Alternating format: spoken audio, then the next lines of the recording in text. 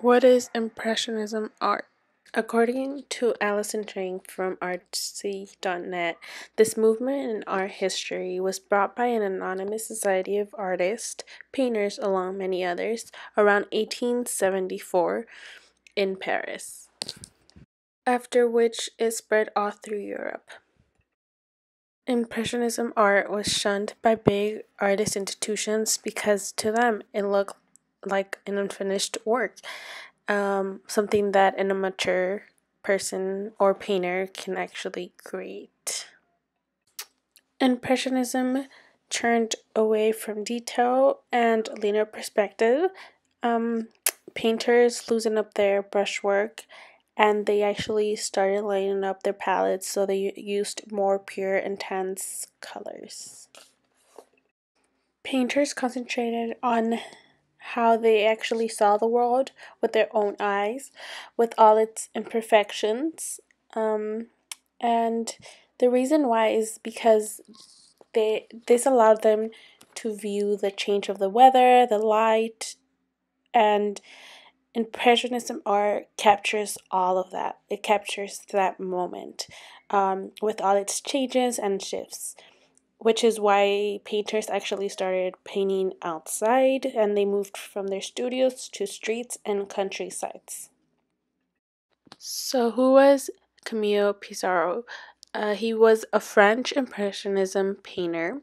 He was born in St. Thomas and he painted throughout his life, of course. And he actually drew during his free time. He also was attracted to political anarchy and he was known, and many considered him the father of Impressionism.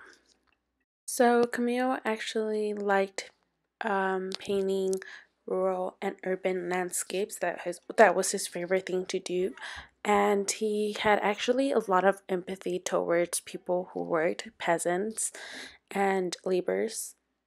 So you can actually see through many of his paintings that he actually incorporates them in his paintings. And according to Wooden from the New Book of Knowledge, they chose to paint ordinary people and scenes that everyone looked at every day, which is what Pissarro did.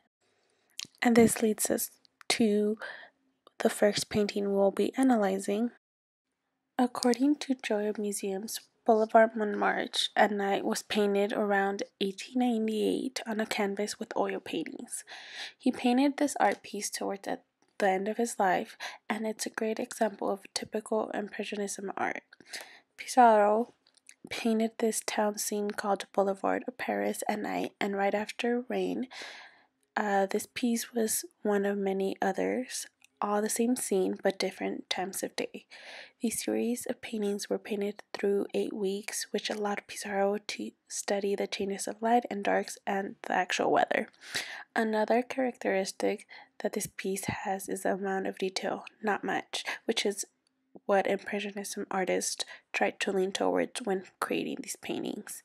Pissarro obviously used intense and pure colors, especially on the street lights and the brush strokes, which are visible, creating texture throughout the piece, which makes it easier for the viewers to notice the difference. And even though there was no extreme detail, you still get the feeling of being there, looking at the street lights reflecting on the wet floor and the actual lights shining bright. Beautiful piece.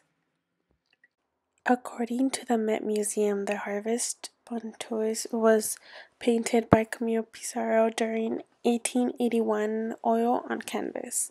I have mentioned that Pissarro had a huge interest on workers and everyday things. This painting shows that exactly. The scene is on a field outside where these figures slash humans are gathering potatoes. Here we can see the techniques and characteristics that an Impressionism art has. The brushwork, the light palette, the lights and darks. In contrast to the previous piece, this was painted on daylight, so the painting is brighter. It also has very beautiful texture, which is very typical for an Impressionism art piece. Encyclopedia Britannica Inc. states that Impressionism left traditional landscape palettes with muddy colors and more brown-based colors for a lighter and sunnier palette. Although this art movement lasted for only a short time, it accomplished a lot of advances and provided another point of view towards painting. Thank you very much, and I hope you enjoyed.